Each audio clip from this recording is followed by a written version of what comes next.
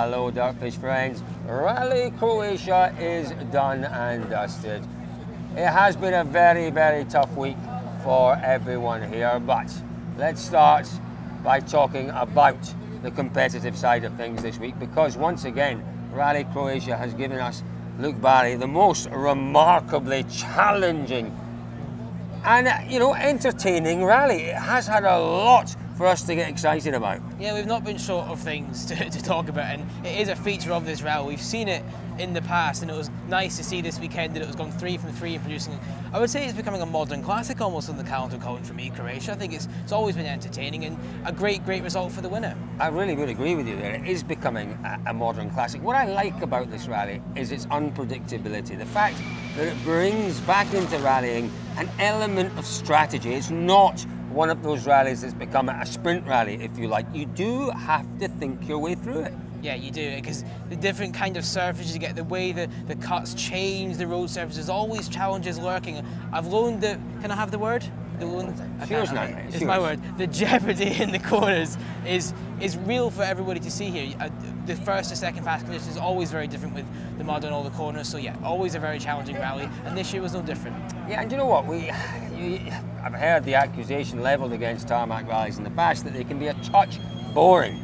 Not this one. No. Not this one. Far from it. I think every single loop of stages, bar perhaps this morning's loop, we had plenty to talk about, plenty to digest, didn't we? Yeah, absolutely. You know, we don't know what the future is for the Croatian rally, but as you said, it is becoming a little bit of a modern classic. You know, I think the championship needs variety. The championship needs challenges. And for me, this rally provides that in absolute bucket loads. And I would love to see it back here. I understand that these days it is about economics.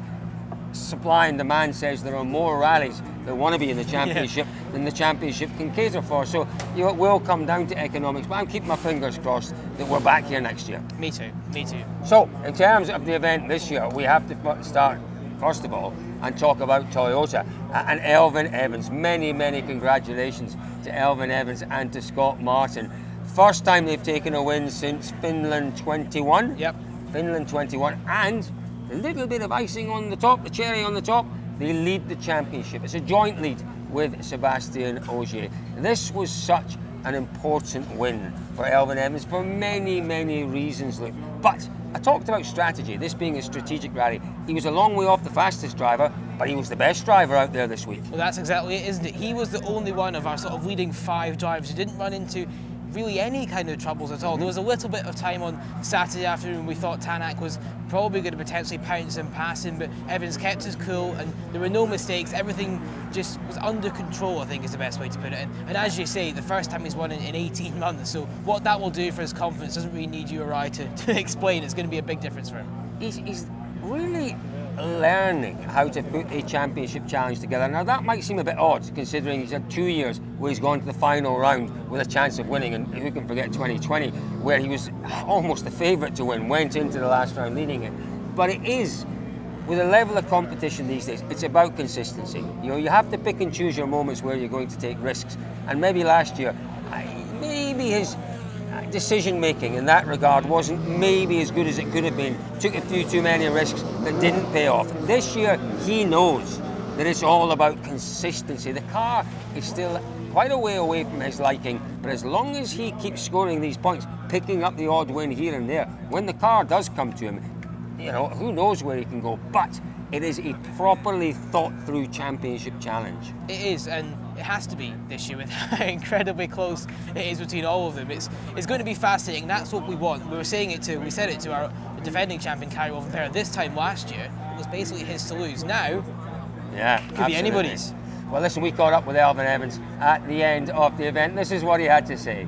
It's hard to know what to feel, to be honest, at the moment. It's been a hard week for everybody. There's one side of the coin, of course, which is the relief of having the first win for a while, and then, of course, the overwhelming emotion after it's all winding down now, of course, is the news of last week again. So, you know, it's hard to know what to feel. But yeah, of course, nonetheless, we're pleased, obviously, to finally put a Rally 1 win on the board.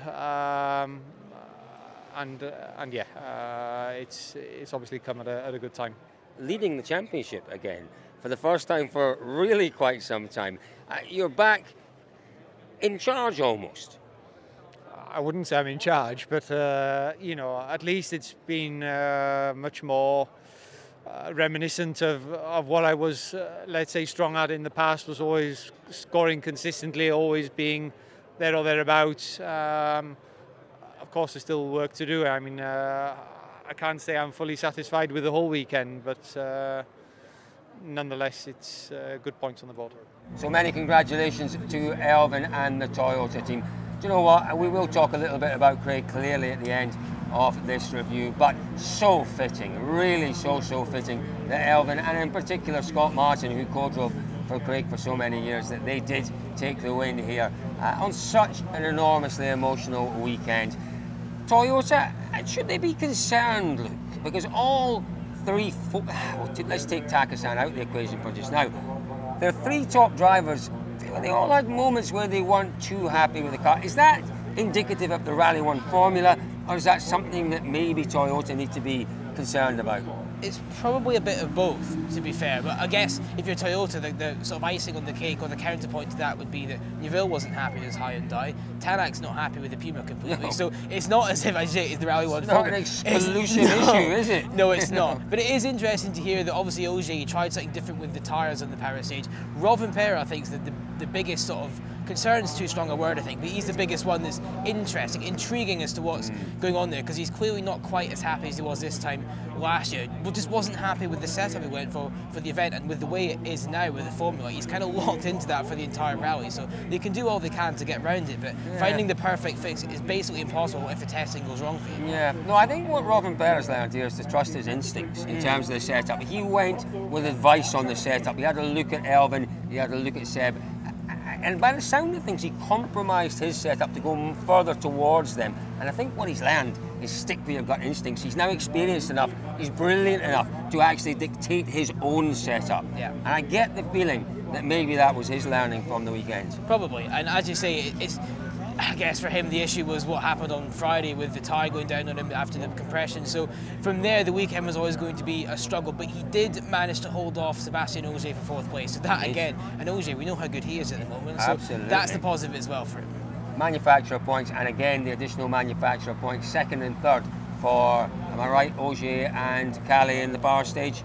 I think they were. I'm pretty sure I was. Yeah. Pretty sure I'm right in that. You know, a really good job for the team this weekend. Let's move on to M Sport and to Tanak.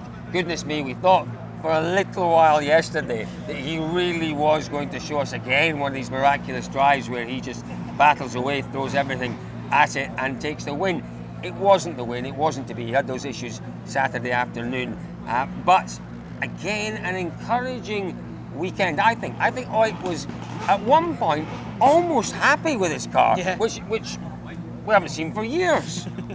No, and this is the thing, is you were saying it to us, he's almost daring not to smile to show the engineers that you might have been happy. But as you say, the rhythm he found on Saturday, particularly in the afternoon, was incredible. I think we did all think the rally was potentially going to be his. The issues, yes, are disappointing, but to me, I think the real danger for the rest is Tanak's able to get these results when things still aren't quite right. So if things do become 100% correct for him, well, I think he's going to be potentially a favourite for the title, but it all depends on whether you can get everything lined up properly. There's a few things there. Obviously they have to get the car to his liking in terms of the setup. They then have to work on these niggling little issues that could become very, very costly. Yeah. And it's so un-M Sport-like. So, you know, I'm absolutely in no doubt they will sort those niggling issues out. We caught up with Oit just a few moments ago. It did look as if there were real positive signs of improvement in terms of the pace of the car at times out there. Yeah, but it's just the case at the moment. It's just at the times, and it looks like in a very small window. So it's still difficult to understand where the sweet spot of the car is. That's obviously still work in progress. How confident are you that they can actually give you that and to keep you in this fight, this incredible fight for the championship? I mean, yeah, so far somehow we've been able to stay in touch, which has been obviously positive, but I'm pretty sure this is not going to stay like this forever, you know, if we don't find some actual performance that we would take the fight for the others. So let's see what's coming. What is coming? No idea. You must have some idea. Australia is coming, Portugal is coming. What's coming in terms of improvements? We need to ask from Chris Williams.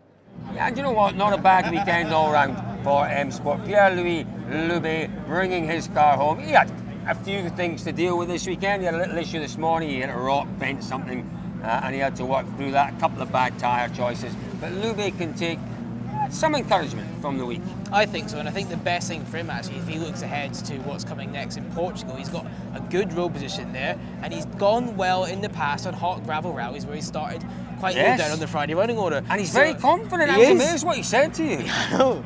He was, yeah, he's very bullish. Like, was it a minimum top 4 he wanted to get? Minimum top 4, yeah. Targeting potentially a podium in Portugal. And you know what?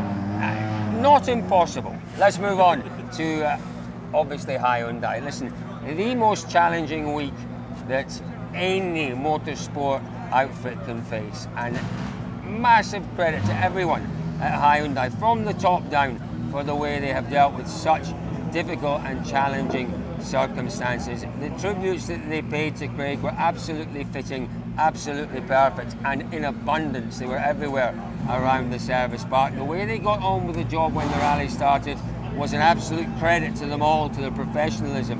You know, I'm sure there are tough days ahead when we all go home from the rally and we have a little bit of time off and we have time to think about the loss of Craig. That's when I think it'll hit a lot of people hard. But, you know, back to the sporting aspect, Thierry Neuville was desperate to win this one. Is there a suggestion, Luke, that he was a little bit, is it fair to, could he be a little too desperate? Did he push a little too hard, perhaps? He does look really disappointed with what happened, and I can understand that, but I think honestly what he's done, particularly with the Paris stage win, I think he can be proud that he's done what he could have done to make Craig proud, and I think he has done that. But yeah, with the error, it is obviously a massive shame, but it's one of those for me. I think it is one of those. When you're pushing at this level, I think he said it already, but mistakes are bound to happen. So I think, yeah, it's just one of those things, and you'll move on to Portugal in a decent road position, and it should go well from there as well. Should go well, from only 10 points or so off the lead in terms of the championship. But again, you're another driver who is giving his team a little chivvy along in terms of the development on the car. He said, we've still got a lot of work to do. By the way, I'm sure everything you just said was fabulous. I hardly heard you. Look at these cars behind. I am going deaf as well, which doesn't help. Yet Neuville still pushing the team to bring forward more developments in that car, just to give him that chance. It is shaping up to be the most remarkable year in terms of the championship, and Neuville is right there. He knows he's got an enormous chance of taking his first world title this year. Award for Esa-Pekka Lappi as well, because Esa-Pekka Lappi, third place on the podium, just the most tenacious performance from Lappi out there. Yeah, and he had to battle through a lot. I think he said it at the end of Shakedown that every single driver dealt with the events of the last week differently, and I think it was really hitting Lappi quite hard. But once he got into the rally, he knew game face was on, and he was doing it for all the right reasons. And I have to say, it's a shame for Hyundai they didn't get the win, but I'm really glad they could at least get a podium and silverware to remember what has been a very, very difficult week for them. Absolutely right indeed. Let's hear from Esa-Pekka Lappi. This is not my strongest surface, dirty tarmac, so I want to be realistic also on myself. And this strategy worked in Ypres last year and here as well now. So you need to understand where your skills are and cope with that. Well, in a sporting sense, it has been another really, really entertaining week of rallying here in Croatia. Don't forget, folks, this evening, Sunday evening, you're watching this on Sunday evening through the night and you want a little bit more rallying. We are covering the Olympus Rally in North America. There's a button there. Press that button and you can have a look at our videos. You can also go to our DirtFish Live Centre. DirtFish.com, drop down menu, you'll see the DirtFish Live Centre button, press it there and enjoy our coverage of the Olympus Rally. Folks, the most trying week that many of us can remember. Craig Breen was a great friend of everyone in the service park. He was a personal friend of many of us, and we missed him tremendously, but there's a little bit of Craig Breen in all of our hearts, and it will always stay there, no matter you know what happens in the world of rallying. We will take Craig along with us. Folks, thank you very much for joining us here at Rally Croatia.